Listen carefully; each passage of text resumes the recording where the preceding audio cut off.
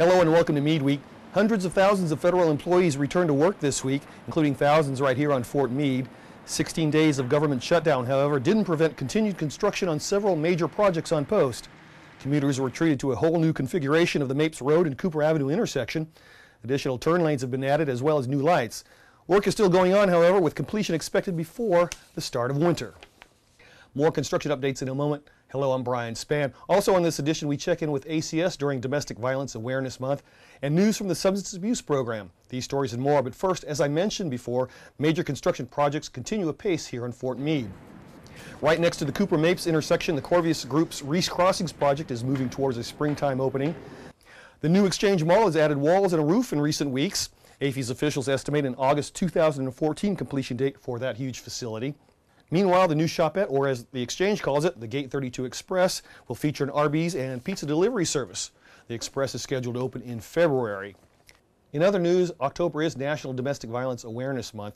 Last year, I spoke with some members of the Family Advocacy Program at Army Community Service.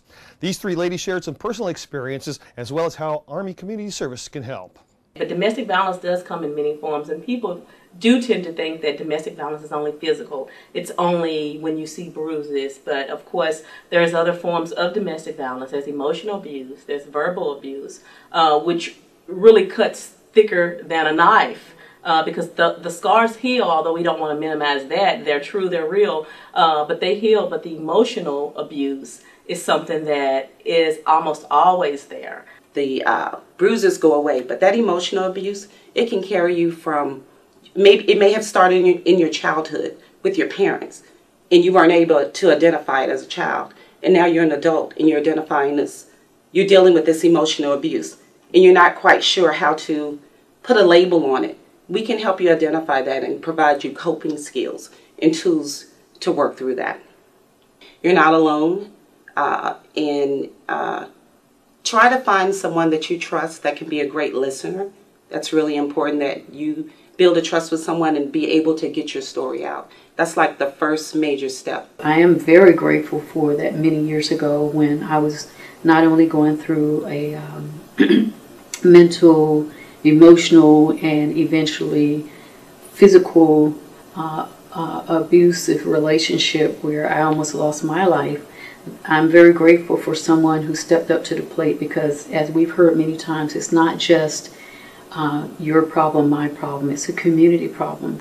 Someone that I didn't know that saw this going on and reached out to help. And they didn't give up, because I didn't give in to the help immediately, but they didn't give up. And they took me to, of all places, ACS, Army Community Service, for some help. And that was my first ray of light in this situation. And yes, I was bruised, but the bruises on the inside were way more damaging to me than any physical bruise that I received. So we want people to know that, we are here to support them. We are here to, assist in whatever area they need. Once they leave these doors, after we have sat with them and done the safety plan, we're always following up with them, making sure that they're okay.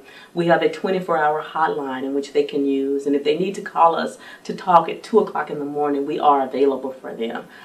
Elsewhere, the Army's Substance Abuse Program is sponsoring a Red Ribbon Week program at McGill Training Center on Tuesday, October 22nd from 11:30 to 1.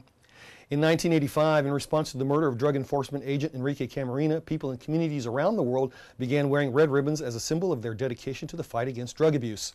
Once again, the Red Ribbon program is Tuesday at McGill Training Center starting at 11:30. In a related story, the Substance Abuse Office is sponsoring Fort Meade's Community Prescription Drug Take-Back Day. It's scheduled for Saturday, October 26th from 7 a.m. to 1 p.m. in front of the Post Exchange. The National Drug Prescription Take-Back Day represents an effort to raise awareness about the dangers of prescription drug abuse. For more information, you can contact the Substance Abuse Program at ACS. One reminder, you should remove all identifying personal information from any medicine bottles or containers that you turn in. And finally, on this edition, Club Meade and DFMWR invite you to November's Right Arm Night. It's open to all services and ranks, civilian and military. Units should reserve tables. You can call 301-677-6969. And that's our report for this week. I'm Brian Spann. For everyone at Meade TV and the Fort Meade Public Affairs Office, have a great weekend and a great Meade week.